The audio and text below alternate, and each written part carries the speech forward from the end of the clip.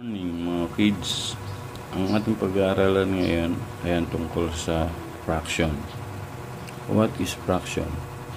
A fraction is a numerical quantity that is not a whole number. It represents the equal parts of the whole. Ano ang fraction? Ang fraction ay isang bilang na hindi isang buong numero. Kinakatawan nito ang pantay na bahagi ng kabuuan. Example, 1/2 or 0.5. A fraction has two parts, namely numerator and denominator.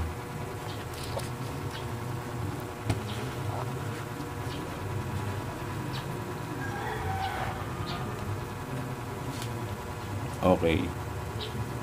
What is numerator? A numerator tells the number of equal parts being considered or described.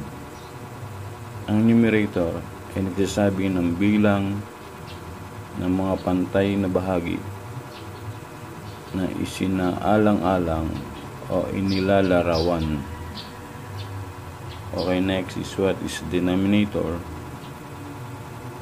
A denominator is the total number of equal parts into which a set or a whole is divided. Ang denominator ay ang kabuuan ng pantay na mga bahagi kung saan nahati ang isang hanay o isang kabuuan. Halimbawa, 13/20. Ang 13, yun ang numerator, at ang 20 ay denominator. At ang makikita mong linya na nasa gitna ay fraction bar. Ano ang fraction bar? A fraction bar is the horizontal line that separates the two numbers in a fraction.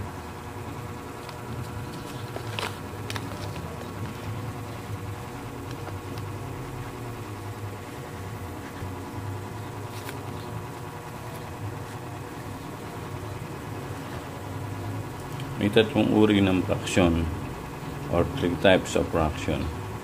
Number 1 is proper fraction, 2 is improper fraction, at 3 is mixed number. Okay, unahin natin ang ibig sabihin ng proper fraction. Proper fraction, it is a fraction whose numerator is less than the denominator. Proper fraction sa Tagalog, tamang fraksyon.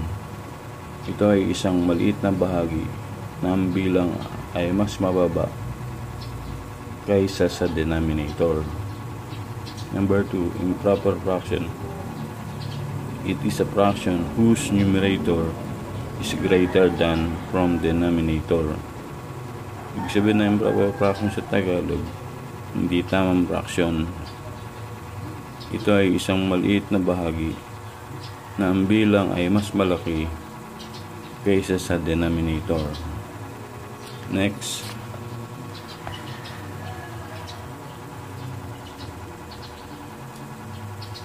number 3 is mixed number. It is a combination of a whole and proper fraction. Sa Tagalog, ang mixed number ay halo-halong numero. Ito ay isang kombinasyon ng isang buong numero at tamang fraction. Okay, ang example ng proper fraction ay 2/5, 4/7, or 5/8. Ang example naman ng improper fraction, 7/5, 30/7, 15/5. Ang example naman ng mixed number ay 5 and 2/3, 125, and 13/25. Okay? Hanggang dyan lang muna tayo. Sa susunod ay ituturo ko na ang mga tungkol sa fraction addition, subtraction, division at multiplication. Okay, huwag kalimutang i-like, i-share at i-subscribe at pindutin lang ang notification bell